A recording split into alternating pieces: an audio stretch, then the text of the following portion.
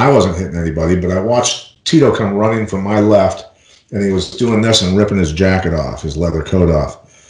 And as he was running forward, I looked to my right, and there's Lee Murray backing up, doing the same thing, taking his coat off. As soon as their coats hit the ground, Tito threw a combo at Lee. Lee ducked out of the way of everything.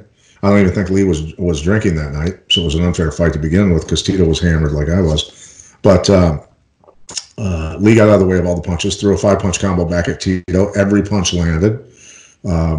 Very hard punches, and Tito went down, landed on his face unconscious. And Lee started to punt him in the head with his steel-toed boots on. And now I'm friends with Tito at the time, and I also train Lee Murray, so I'm friends with him. So I don't want to see this. The fight's already done with, essentially.